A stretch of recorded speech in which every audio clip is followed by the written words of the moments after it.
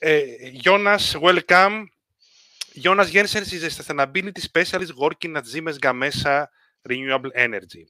He has an educational background as Master of Science in Environmental Engineering and PhD in Circular Business Models, both from Aalborg University. Jonas has spent the last 8 years working for Siemens Gamesa and has been involved in recycling projects of wind turbine blades and development of the newly developed recyclable blade. Jonas, the floor is yours. Thank you, and thanks for hosting this event and for inviting me today. So yes, as you just said, I will give you some of the perspective from Siemens Gamesa on decommissioning and recycling of existing blades, but also put a bit of lights on our recyclable blade. Yeah. So I think the broader picture is more or less clear for most now that all the steel parts from a wind turbine is under control from a recycling perspective. When we add up all the materials that we put into a wind turbine, all the energy spent on creating these materials, all the energy spent on installing, servicing the wind turbines and recycling those, what we see is a really low CO2 footprint of wind energy.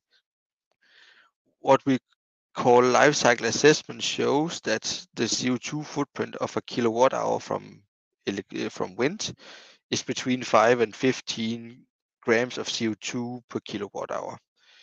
That is in contrast to the world average for electricity of 475 grams and fossils in the upper range of 800 grams per CO2 per kilowatt hour. So we already come in what we call our footprint from a really good point of view. Then, of course, ambitious as we should be, we want to increase the recyclability of our products to the largest possible degree. That means that we have to focus on the composites. And that will be the topic of what I will show you now. So just to show what Alexander showed before in another diagram, there are multiple recycling concepts or disposal concepts for blades. There's the disposal route of landfilling. So basically putting the composites as an inert material there so it will not leak anything to the external environment. So it's a temporary storage of carbon emission if you want so. But of course, the ambition level should be higher that we utilize the resources that we have spent energy creating so we also reclaim these.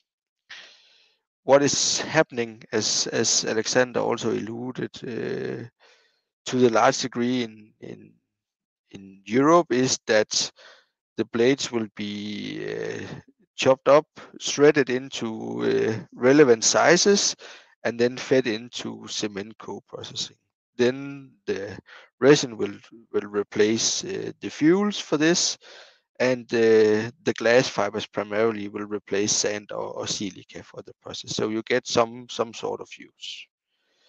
Reuse of blades or what we call reprocessing is actually more lifetime extension project, right? So using some of the properties of composite, which we know are good, lightweight, durable, all these, to second application before eventually needing to recycle. And then what have we tried there? For recycling, many things. Tried different structures, tried to make furnitures like tables that you see here, pick fences for stables and barns. We have made scooters that we even got the crown prince of Denmark to try, and other applications of the threaded material that Mie also showed, tried to cast that into new application.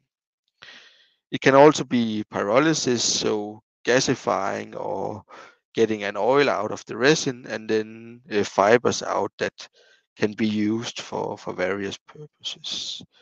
The last thing is the chemical recycling, using acids, temperatures, and pressure to separate. So looking at the pictures, it all looks nice. There are plenty of possibilities. So what are the remaining challenges, one could ask? I think me also somehow alluded to it. One thing is to find the technology and make that cost efficient. What is also needed for cost efficiency is that you need volume. And that technology and volume needs to be coupled with a business model. So we as OEMs are not world champions in recycling. We are not world champions in connecting secondary material to the use applications. So I think there is a market need for further optimization of this, where the use of secondary material into primary production is needed. We have been part of several projects trying to demonstrate technology, trying to demonstrate solutions, and trying to demonstrate um, value chain. So Genwin project, mainly out of Denmark, Live Brio project, EU funded, fiber reuse project, all advancing the technologies. As me also told, we are now part of the Decom Blades project, where we as an industry are working together to combine the technology with the volume, with the business model.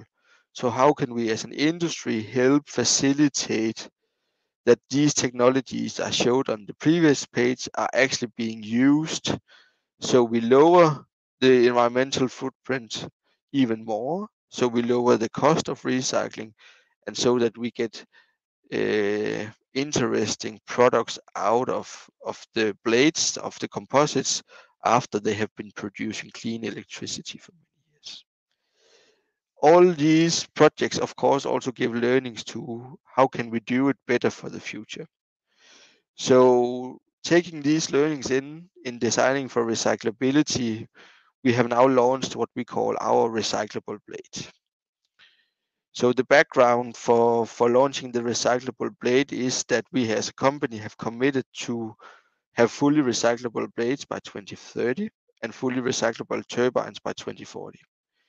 We have been supporting the Wind Europe call for landfill ban, so we want to drive the volumes of composite into recycling industries.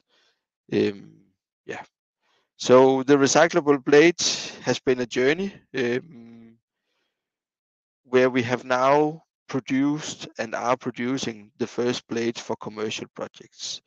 So the first blades rolled out of our factory in Denmark, Aalborg, the start of 21, and the first projects using the recyclable blades will be installed in 22, and then we expect to have be ready to offer full projects from 24. The first projects will be installed in Germany, but it's not limited to any geography. So what is the recyclable blade? It is a blade that is, from a property point of view, strength wise, service wise, exactly the same as our normal blades. But we have now configured the chemistry so that it can be dissolved after being decommissioned, and then the materials can be reused. So it has been a project that was concepted in 16, then active project since 2018. It has included resin development, testing of the resin and recyclability testing, then qualification of that material, and then full scale production and soon to be installation of these blades.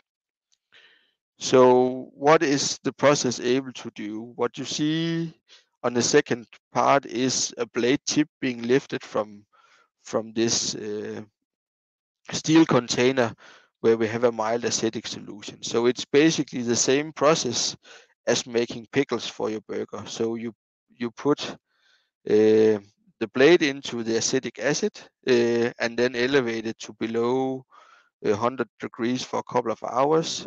Then you would be able to separate the resin from the fibers and the core materials. These need to be rinsed, and then the materials can be recycled into new products. The interesting part here is that the resin becomes a thermoplast, so it will be possible to use it as a plastic that you can heat up and mold. Use that for some cycles for various products, and when that has been done, it can be chemical recycled into the base components and made new blades out of it if needed. The recycling process is really mild, so we only see a 2% decrease in the strength of the fiber material. And also low energy consumption, which means that you also drive down the cost of the process and up the value of the materials that comes out of the blades. So the the blade this is now tested by us and by our partners, the Danish Technical University, and by our resin supplier.